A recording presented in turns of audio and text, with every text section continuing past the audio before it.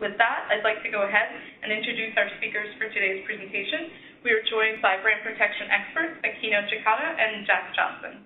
Akino is a senior product marketing manager for the MarkMonitor brand protection solution. She started her career in public relations and marketing in London and has worked in Europe, Asia, and the United States. She has led and served interim roles in global marketing strategies, product marketing, events management, public relations, corporate communications, and regional marketing. Akino holds a Bachelor of Arts from the University College of London, a Master of Science from the London School of Economics, and has trilingual fluency in English, Italian, and Japanese. Jack is manager of the MarkMonitor Security Operations Center and has over 20 years of experience in the enterprise systems engineering and security space. He served 8 years in the U.S. Navy as a cryptologist before making the transition to the civilian world, where he joined Verizon Business Hosting. In his role as a senior systems engineer, he was responsible for administration and management of their global security information and event management system. He joined MarkMonitor in 2004 to help develop an online cybercrime detection and mitigation solution in the newly established Anti-Fraud Security Operations Center. Jack is a recognized subject matter expert in cybersecurity and enterprise-level system administration and security best practices. He is currently working on multiple projects developing new and improved phishing and malware detection analysis and mitigation systems. So with that, I'd like to go ahead and turn things over to Akino to get us started. Hi, everyone. Thank you for joining today's session. So as Gina said, today we'll be talking about the dark web. And we're going to focus primarily on understanding why this channel matters to you as a business owner. So this is our agenda. So we're going to start off by talking about what is the dark web, then focus on why should you care, and then hone in on some use cases. Maybe many of you may know this, but MarkMonitor recently launched a dark web solution, and as part of that, we want to share many examples, real-life examples, and use cases of what we've been finding in the dark web. So hopefully you'll find that interesting. And then last but not least, we'll talk about how do you tackle the dark web problem. So with that, we're going to kick it off by clarifying terminology. So let's start with the surface web. The surface web are sites that are visible. So essentially what I mean by that is any keywords you type in a search engine, such as Google, Yahoo, Bing, whatever those results come back is what we refer to as the surface web pages. As for the deep web, these are unindexed sites. Most of the content in the deep web is completely legitimate, and examples of content in the deep web includes your internet portal, for example, sites that, like, for example, social media sites. Any sites, essentially, that has a username password, past that login page is what we would consider part of the deep web. And last but not least, the dark web. So the distinction here is that in order to access the dark web, you need a special software tool. So a commonly known software tool is Tor, also known as the Onion router. There are also other tools such as I2P or Freenet. But essentially, by accessing these software tools, and when done right, people are able to access the dark web anonymously. And so that's a key distinction here. And when you take a step back and think about it, there's a real need for access to the internet in a totally anonymous manner. So the dark web was actually built in the mid-1990s by the U.S. Naval Research Laboratory, and the purpose was to protect intelligence and to be able to communicate. Today, there are many legitimate use cases. Journalists, whistleblowers, any privacy advocates, they all use Tor and access to the dark web to protect that identity. But when we flip the coin, it does unfortunately create an opportunity for criminals. the anonymity aspect is very appealing to cyber criminals because they're able to conduct their illegitimate activities with very low risk. And in fact, there's a recent study that shows that 57% of websites on Tor host illegal content. And that number keeps growing. So, for example, things that you might be able to purchase and find in the dark web does include drugs. You can also hire a hitman. You can also find really explicit content, so like hardcore pornography, that kind of information you can unfortunately also find in the dark web.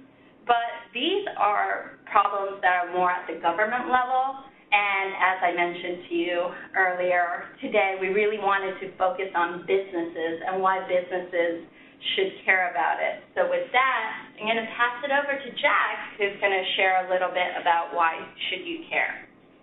Thank you, Akino. So let's talk about why you should care. We all live in an information age, and everyone and everything has become interconnected and is becoming more so with each passing second. The amount of data being processed and stored has grown from gigabytes to terabytes, and now petabyte storage systems are becoming commonplace. For those of you less geeky than me, a petabyte is a 1 followed by 15 zeros. Combine this with the ever-increasing speed of our networking and communication channels. This means that information is being created, circulated, and able to be downloaded more rapidly than ever before. The old adage states that knowledge is power, and in our information age, the value of information combined with the knowledge of how to use it is priceless. The only limiting factors are the skill sets and imagination of those who are able to access the information. The sky is the limit of how information and sensitive data can be purposed. This is why it is absolutely essential to know what information about your organization has been disclosed, is being circulated, and the conversations that pertain to you and your organization in the dark web channels. When it comes to the seriousness of the types of information we've discovered being circulated and traded on the dark web, ignorance is not bliss, not at all. Each year's cyber attacks continue to eclipse the previous year, both in volumes and the tactics being used by cyber criminals. The number of attacks continue to rise, the variations of the attack continue to develop, introducing newer and more sophisticated attacks, and the finesse with which cyber criminals are able to social engineer their victims is unlike anything we've seen before.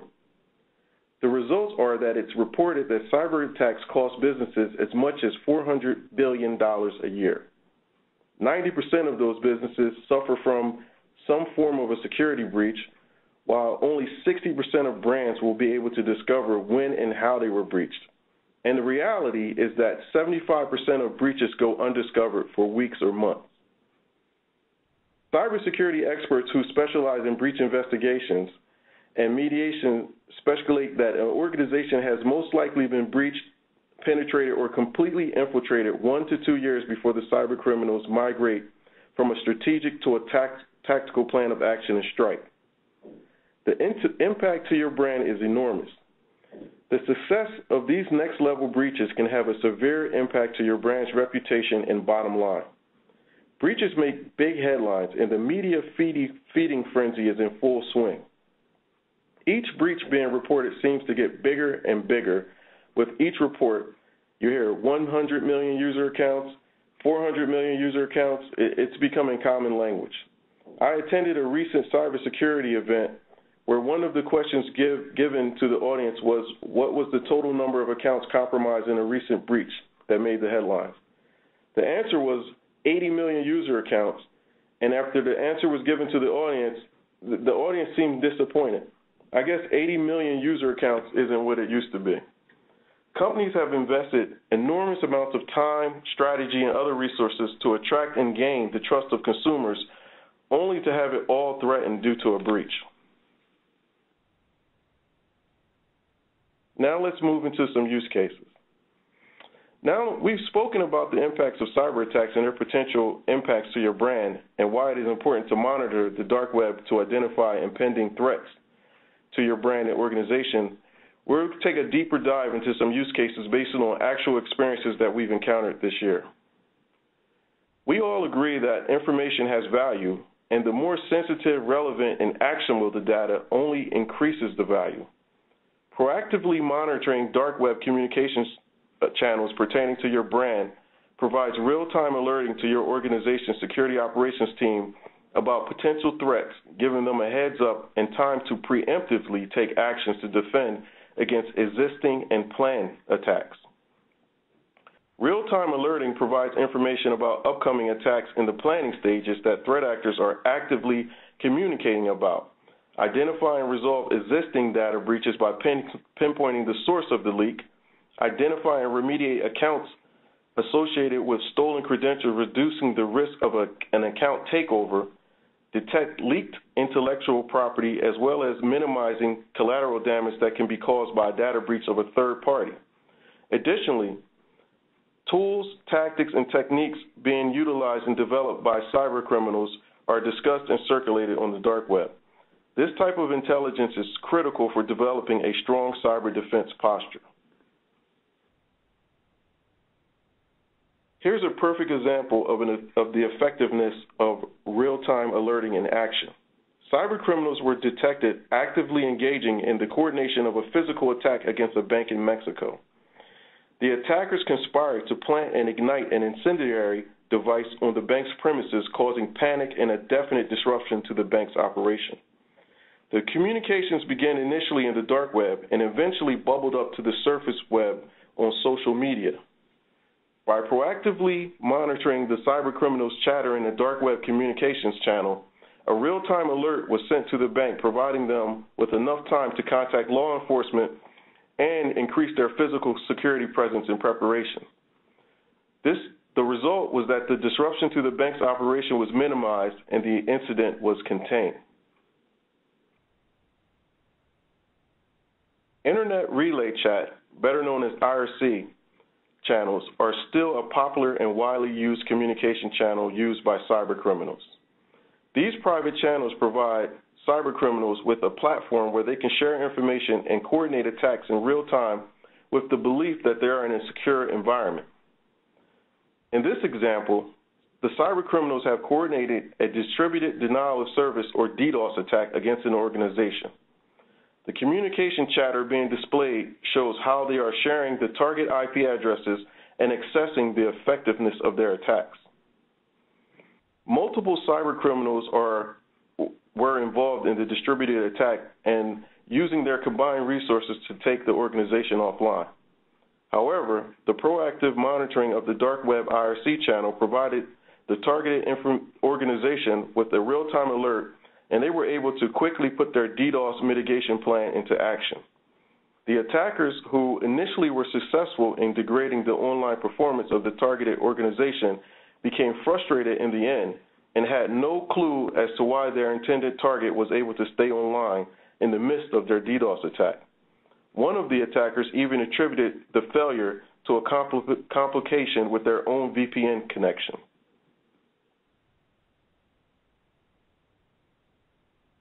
In this example, a cybercriminal was able to obtain a list of email addresses with their associated passwords. This is cyber gold. The cybercriminal then shared the full list of email addresses and password pairs in a closed forum on the dark web. Our system, which was monitoring the forum for our client's brand, detected that one of the client's employees' email addresses and password pair was disclosed in the list. An alert was sent to the client, who then was able to avert any further potential threat from the leaked credentials by putting their password security reset policy into place, scan their network for suspicious activities, and review their log files for any unauthorized access attempts or repeated login failures after the passwords were reset.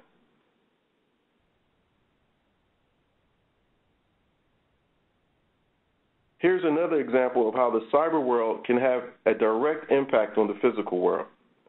A cybercriminal was able to obtain the credentials required to gain administrator-level access to the control systems being used by 3 thermal power plants located in India. The cybercriminal then posted an ad in a dark web forum offering the credentials for sale, requesting that the payment be made in Bitcoin. Additionally, the cybercriminals stated that they would provide a full stock inventory list, remote management functionality, and $8 million in transactional history for the power plants. This type of breach of critical infrastructure could have dire consequences, ranging from a ransom demand to an intentional cause of a total system failure resulting in an explosion.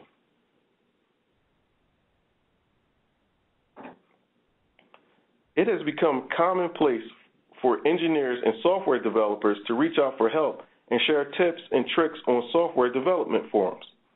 However, the risk for unintentional disclosure of both intellectual property and login credentials are very high if the submitters are not aware of the need to redact proprietary and sensitive information such as database IDs, IP addresses, and account names. These artifacts of information can be used by cybercriminals to enumerate an organization's network and plan an attack. In the case of disclosing account names and login credentials, the result will be an immediate breach. The proactive dark web monitoring service registered a hit for the client, and a real-time alert was generated, and the client was alerted that a snippet of proprietary code was being shared. The company was able to remediate this disclosure, and realizing that engineers often require the online community's collective knowledge to solve problems, conducted internal training for their engineering staff on how to properly redact code when posting to forums.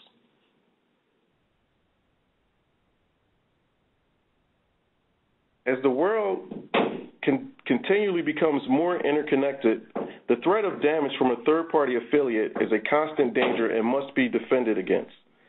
In this example, a cybercriminal who specialized in targeting regional healthcare clinics was able to steal large patient databases containing 9 to 20 million records and offered them for sale in a dark web forum, and of course requested the payment be made in Bitcoin. Although our client was not the direct target, regulatory requirements such as HIPAA require that patient personal identifiable information, or PII, be secure and protected from unauthorized access. Also, understanding the cybercriminal's method of operation provided critical cyber intelligence that the client security team used to adjust their security protocols for dealing with third parties accordingly.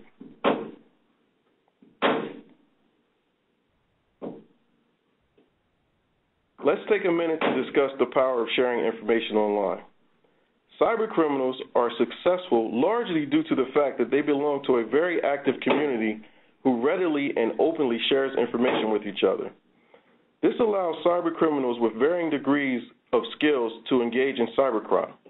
In this specific use case, a hacker had identified vulnerabilities in a company's system. The hacker then created a how-to-hack tutorial which provided the exact details of the vulnerability and the steps necessary to breach the system. Our proactive dark web monitoring solution detected the posting of the how-to tutorial, sent a real-time alert to the client, who, having been made aware, worked with their engineering staff to validate that the threat was real and quickly patched the systems involved. This type of proactive monitoring and mitigation is key to preventing future hacks from cybercriminals who gain access to the how-to guide.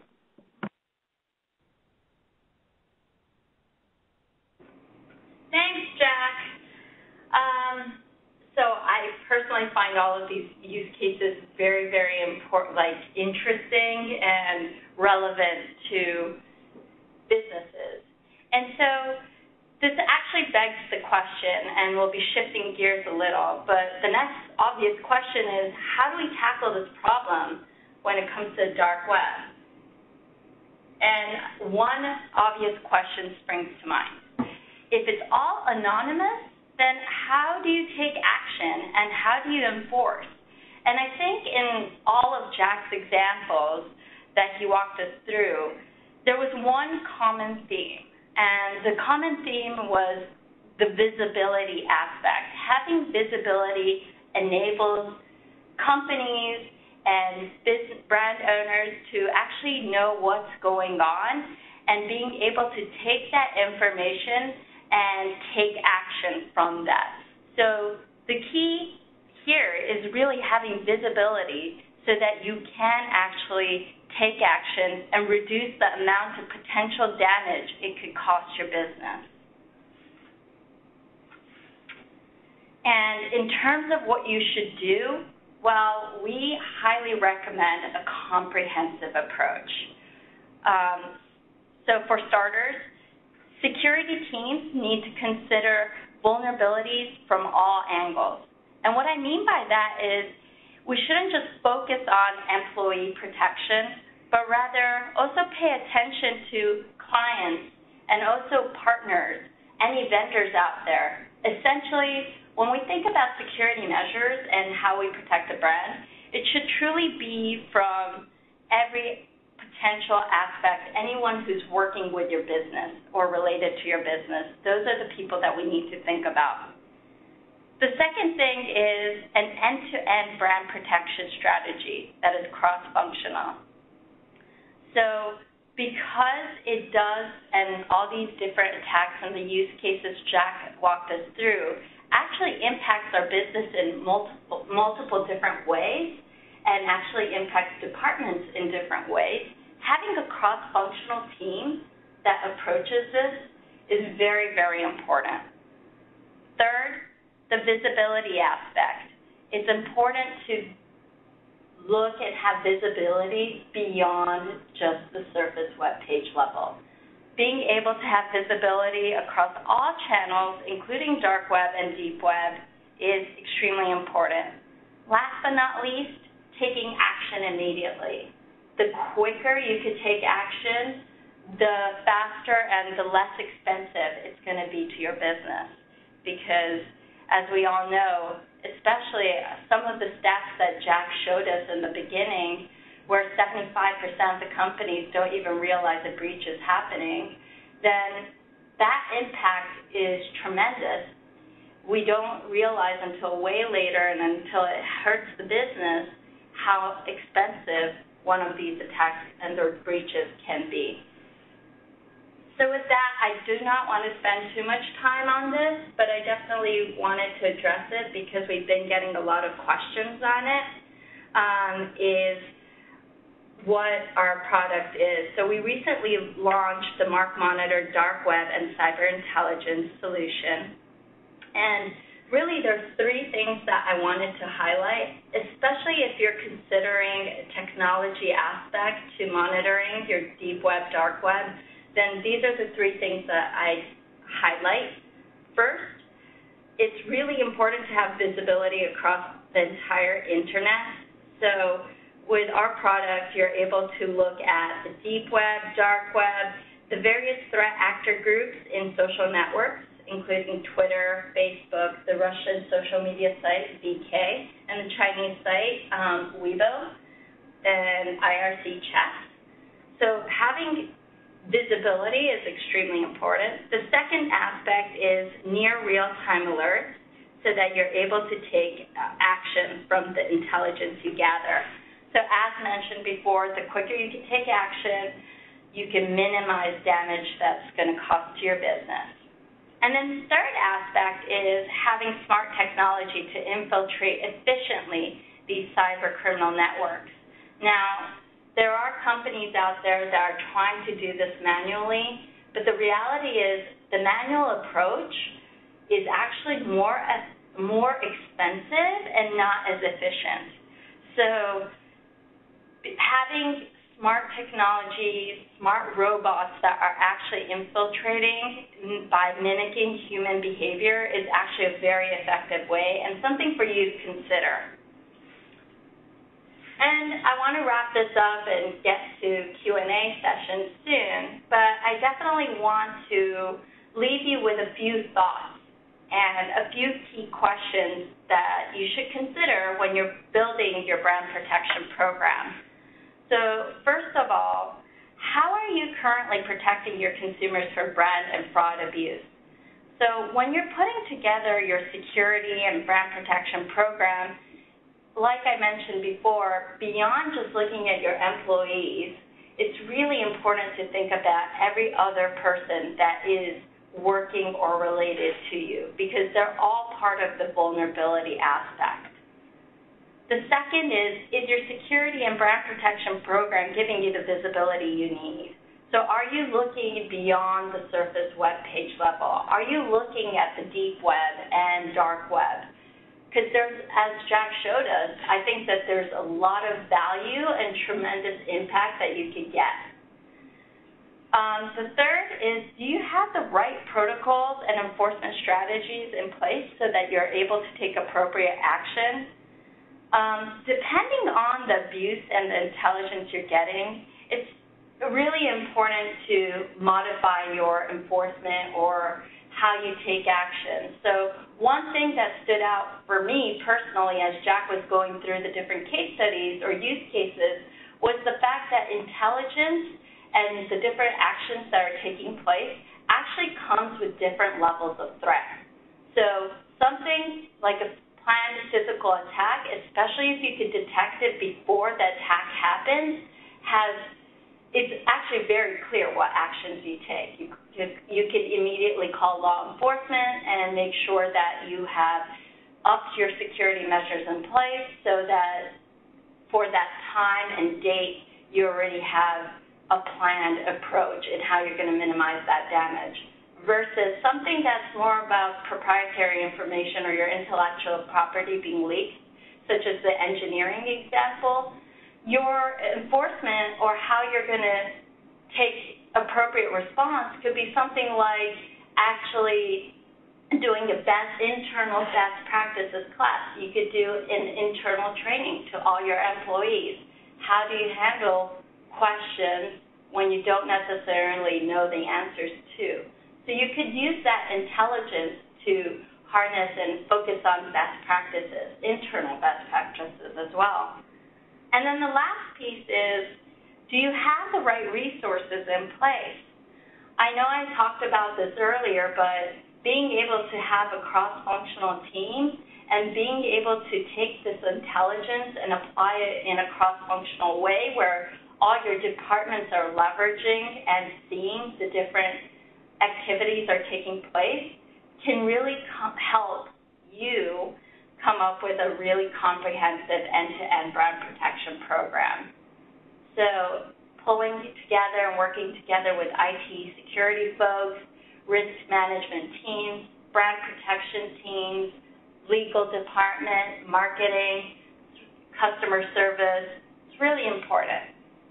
And now I see questions coming in, so I am going to start going through them.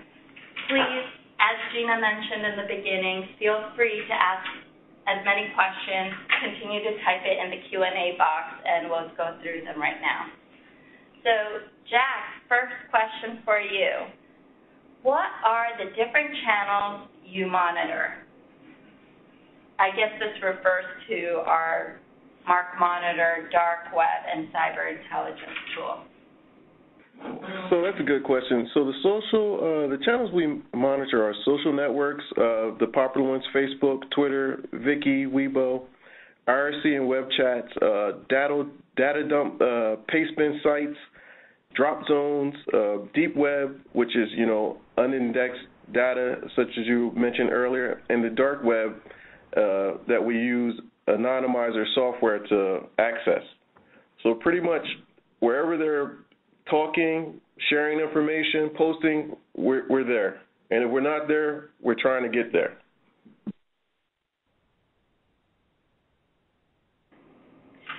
Great. Another question. Is it possible to take identifying information in the dark web, such as username handles, storefront names, etc., and use those to try and correlate to the same on the surface web? That's a great question, and actually it's very possible in many instances.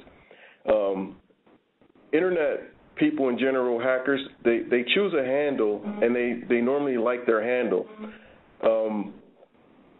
They initially did not start off as cyber criminals and hackers, and they used that handle and the email addresses associated with it in the past online for legitimate purposes.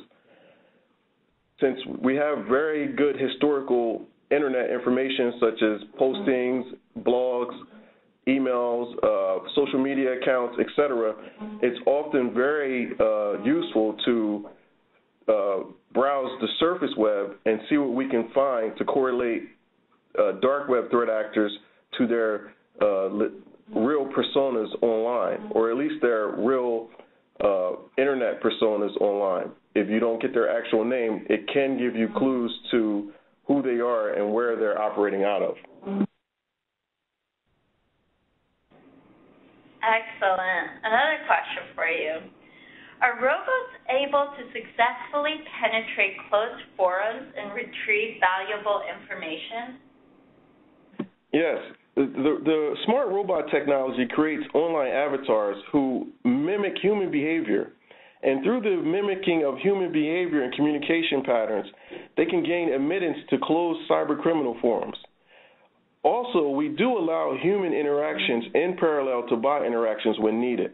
So the bots combined with human intelligence, it's very convincing and effective in infiltrating these closed networks and groups.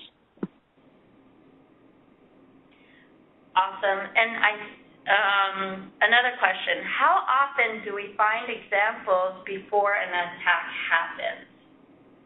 It varies from case to case. In the examples that we gave, those were best case scenarios.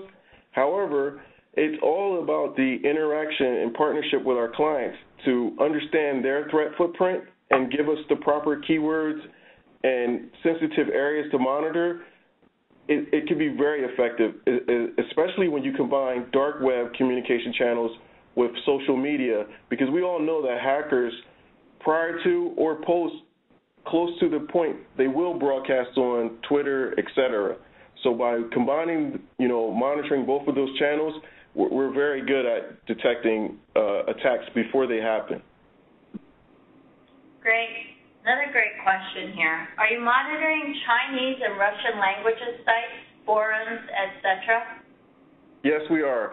Our robot technology is language agnostic.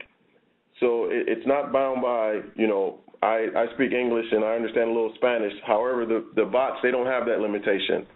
They can read and respond in any language that there's technology that can translate for. I'm loving it. We're getting more great questions. Another question. How can you use dark web penetration techniques with honeypots? Well, I'm not sure that dark web penetration techniques and honeypots go together, because we would not want our dark web robots to encounter a honeypot, because that would mean that the cyber criminals trapped us into divulging our technology. If you mean the inverse of how could we use dark web, knowledge from the dark web to lure threat actors into honeypots, that's very possible, and there's various means to seed information into threat actors. You can feed them legitimate credentials so that they can access it, and we can monitor where they're accessing it from and how often they access it and what time they access it. That's very useful. We're only limited by our imagination and our clients' willingness to move forward with those type of activities. Okay. Another question came in. What type of indicators are you monitoring for? Just brand names and terms, or can you go beyond these indicators? And if so, how? So we can monitor for any indicators that our clients provide us that they believe is sensitive. So we mentioned brand names and terms, but there's also IP addresses and network ranges, because in the case of breaches or the DDoS attack, this is the language of what the cyber criminals speak in. There's really no limitation. Okay. Let's see. I think we have one more question. But please, in the meantime, if you guys have any other questions, please feel free to type it in right now. One of the question is, do you look beyond Tor, or are we just looking at Tor? We're well above and beyond Tor. Tor is just one method of, anonymizing one's identity. There's many VPNs and P2P protocols that are being used. Like I mentioned, IRC, forums, the major social media outlets. Our reach is broad. Awesome. Thanks, Jack. If there are no other questions, please note we'll be more than happy to answer any further questions. Please feel free to reach out to us. As you can see on the screen, there's an email address, telephone number, and Gina will be sending out an email shortly. Yeah, thank you, Jack. Thank you, Akino.